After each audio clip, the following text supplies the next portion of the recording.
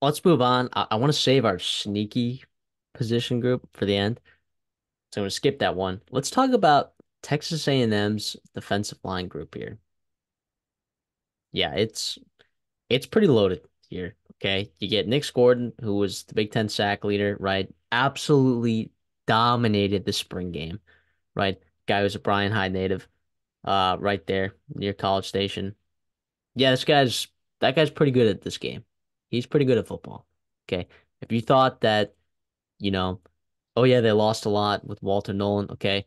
What about Shamar Turner? Like his upside, he potentially's got first round written all over him if he produces the way that he can. And Shamar Stewart, I know Coach Elko has had wonderful words to say about Shamar Stewart, uh, pairing up there on the edge with Nick Gordon. And then also look at some other guys too, like DJ Hicks as a sophomore, as a true freshman, he was fantastic, I thought, in his limited role, right? But you had Isaiah Rakes, transfer out of there. You had Walton Nolan transfer out of there in the interior. So you're going to need someone to step up in the interior. That means Shamar Turner probably is moving to the inside. You're going to get DJ Hicks that's going to need to step up, who I think can absolutely, I mean, former five-star, absolute weapon. And then also like Gabriel Brown Lotindi, Albert Regis, like Samu Papa, Big Papa there. I think the interior, I think, is going to be just fine.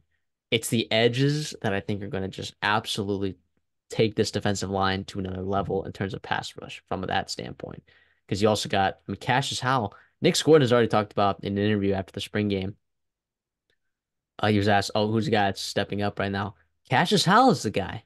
He's the guy that he said, no, that guy knows how to pass rush.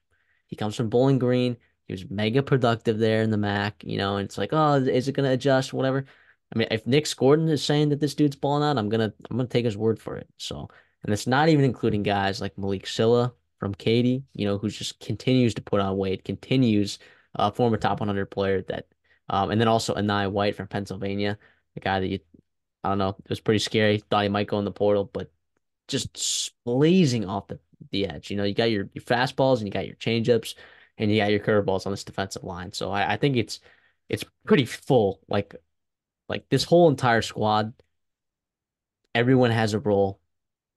Everyone is very talented. This is one of the best defensive line groups in the entire country. I know we just talked about Michigan and how good they were, right? And we'll talk about another defensive line group down the road, but this is certainly one of the best defensive line groups in the entire country. No, I absolutely agree. And to me, I love the versatile pieces that are in this group. You have your body eaters, you have your screamers off the edge, you have your just physical freaks in Stewart and Scorton, and as well as Turner, just a matchup nightmare, inside or outside, and then Howell as well, veteran guy, seems to be impressing a ton. I want to ask you here, though, similar to Michigan, where they lost three guys in the NFL draft, you Texas A&M lost 30 players to the portal, five of them on that D line, including four to Power Five schools. You got Fadil Diggs, obviously LT Overton, Isaiah Rakes going to Auburn eventually, and obviously the headliner Walter Nolan. I want to hear your thoughts on are you worried about the depth of this group here because they lost five guys that could have been difference makers in this room, or are you not worried about that?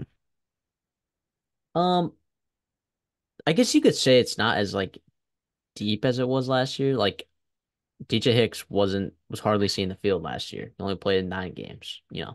That's depth right there. That is depth. But the reality is like, yeah, sure, Isaiah Rakes was like pretty good. The biggest loss is gonna be McKinley Jackson, right? Like we talk about like an absolute body eater, like that dude's 320 pounds. Um, just so powerful. Doesn't have a lot of finesse, in his pass rush game, but in terms of like from a run stopping standpoint, like we saw in 2022 when he got hurt, that defense was completely different and they could not stop the run. They could not. And it literally was because of him, which is wild. So you're hoping that Shamar Turner, can be that guy while he's not as big, but definitely like a good football player in there. You're just really hoping that DJ Hicks can step up in the interior, right? And he's not like huge, more of a three tech, than McKinley Jackson's like one tech, 6'5", 290 pounds. Um, yeah, so it is going to be interesting. I don't know that you have the same exact body eater that you had before. I mean, Albert Regis is 6'2", 325. So yes, he's just not quite as powerful as McKinley Jackson, but Fadil Diggs is also a big loss because he was insanely productive, but I'm not worried because if you're replacing Fadil Diggs with Nick Gordon, I mean it's an upgrade. Even though Fadil Diggs was fantastic, Nick Gordon is an upgrade on that edge. So I'm not worried about the depth.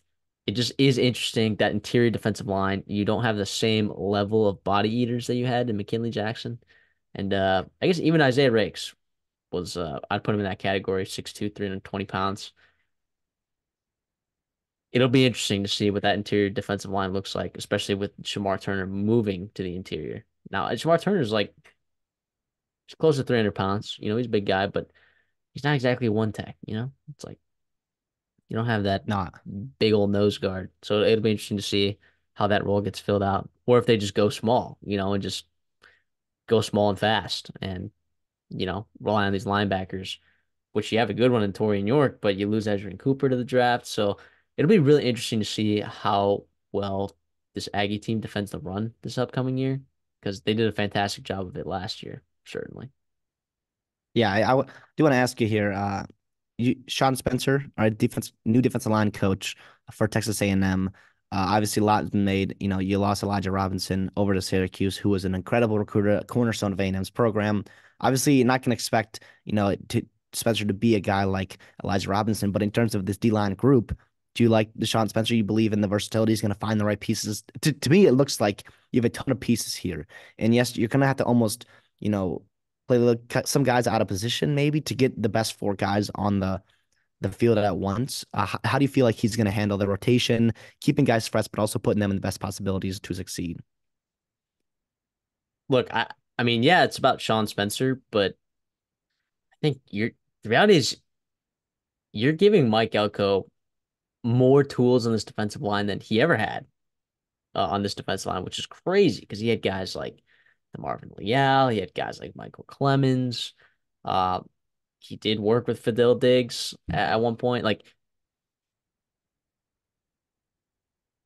what I think is going to happen, right? Because you're not going to have all these three down sets, right? Because you don't have the body eaters to do that or three down lineman sets. Mike Elko has this tendency to like put five or six guys on the line of scrimmage, and basically just say, "Hey, who's coming? Figure out who to block."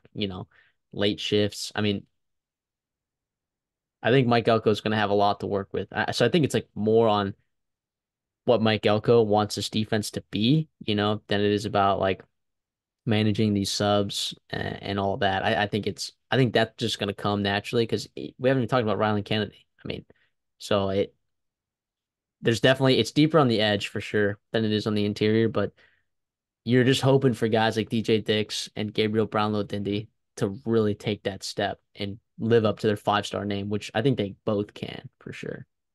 He also got Rodas Johnson, just another veteran guy coming over from Wisconsin. I do want to ask you here about that versatility that there is going to be if there's five down linemen. Who's going to be the guy? Who are the guys that can step back in pass coverage? Part of the reason why Dallas Turner was so valuable to Brian Flores and the Vikings is because he has that ability to do that. Who on this team can do that for the NMD line room? You're talking about edges? Not really. I mean, Anai White, you could say, but like, I don't know, maybe Rylan Kennedy. I'm not sure. I'm not sure that's exactly how. I mean, Shamar Stewart's dropped in coverage some as well. I think he's athletic enough to do it. Him and I White, I think they're athletic enough to do it. Or even just like spy a quarterback or just sit in the middle, that soft zone right there. Actually, correction, Um, he is not. Shamar Stewart does not drop in coverage. Now that I got the numbers in front of me, I think he's athletic enough to do. I know he's huge. I know he's he huge, is. but I He think is. he's athletic enough to cover a tight end in the flat to go out and get a running back who's released on a little bit of a, um, just an out route or whatever. Fadil Diggs did it a lot though. Fadil So who's Diggs going to did it a replace lot. him? Is it Scylla and Anai White? Well, the question is it like, is it Nick Gordon? Like he played I, 131 coverage snaps. Like, but here's the thing: you don't want him dropping into coverage. That's the thing. Like he did it though. He did it at Purdue. You know, which is, I mean, but I do think it helps you because at Purdue, I mean, yes, I like Ryan Walters and I trust him defensively, but I trust Mike White or Mike Elko a little bit more. But like Purdue, you didn't have other bodies in that room that can really get after the pass rusher, and they still dropped him in coverage. With Gordon, I think, yes, I do want him rushing the passer as much as he can, but you've got guys like Turner and Stewart and Howell and Hicks and Nye White out the like you've got other pieces there where if you choose to and everyone's sliding over to Scorden. We're gonna chip him and we're gonna slide over to him and you drop him back into coverage. That creates a huge mismatch on the backside there that the running back that the quarterback is not accounting for, and all of a sudden you get maybe a free rusher on the backside there, which is pretty exciting. I do want to ask you this here. I want to just give some superlatives about this D-line group. I know this video is going a little bit long, but I hope you guys enjoy this content. Like and subscribe if you guys are A&M fans or just college football fans in general. Superlatives, best pass rusher in this group, pure pass rusher. Who leads the team in sacks? Or I guess, Uh, yeah, who leads the team in sacks? it's Nick Gordon, man. It absolutely Okay. is You think he's 100%. both? You think he's both? He's going to lead the team in sacks and also just the best pure pass rusher on this roster. I think so, man. I think like watching him in person, he is that good, man. He is that good. Honorable mention to Turner and Stewart. Yeah, I mean Turner, like you moving him inside, I think that hinders his ability to get to the quarterback a little bit. I mean he did have 5 sacks last year, but it was because he was playing on the edge more, you know. Um, Shamar Stewart, yeah, I mean he only got home twice last year, but uh, he had 26 pressures. I mean, like he's a good player. He's got the tools. He looked really good in the spring game as well. It could be Stewart. That'd be, I think, in my order because in my order, I think it's got to be because I mean I remember like listening to interviews of, like Chase Basantis and they were like, "Oh, who's the hardest player to block?" Right? And he was like, "Oh, it's Shamar Turner, like 1,000%." You know. Now he didn't have to block McKinley Jackson because he was playing tackle at that point, but yeah. So for me, it's Nick Gordon, Shamar Turner, Shamar Stewart. Yeah, I love that. And how about who's best against the run? Oh, well, I hope it's man. I hope it's Gabriel Brownlow Dindy is what I hope it is. So I'm just gonna say that and just hope that that's the case. But I'm not sure that it's gonna be. I mean, uh, yeah, or it's I mean, maybe DJ Hicks. I'll go with DJ Hicks.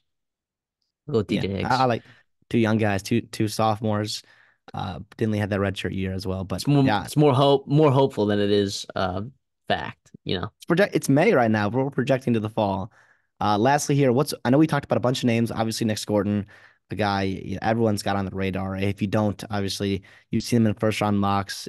Go look at the transfer portal rankings and see how highly thought of he is in the national media. What's one other name that A&M fans, that college football fans, SEC fans have to How about Notre Dame? Notre Dame fans have to know this name or are going to know this name in game one there in early September. I guess I'll kind of give you a little bit of a sleeper. I'll give you Malik Silla. I mean, this guy Yeah. is tall, he is long, he's fast. He's coming off the edge at 6'6", about 250, 245 pounds. Uh, this dude is getting better and better every single year. So like it's just a matter of like when is this dude going to pop off the page? I have a feeling it's going to be this year. You will see him on third down packages, you know. What I'm excited for though is third down package where you move Nick Scoren in the interior, and then you have Malik Silla on the outside there with Shamar Stewart. That's going to be a nasty third down package because you got the four So down. You got scary. Shamar Stewart, you got Nick Scoren in the interior, which because Nick Scoren can play interior, by the way, he can do that. Uh, and then you got Malik Silla or Nye White, and then Shamar Stewart coming off the edge. Yes, the Siddle is the name I love here. I think he's a guy from Katy, Texas, a guy that was hurt in high school and was Yep. already raw as it was.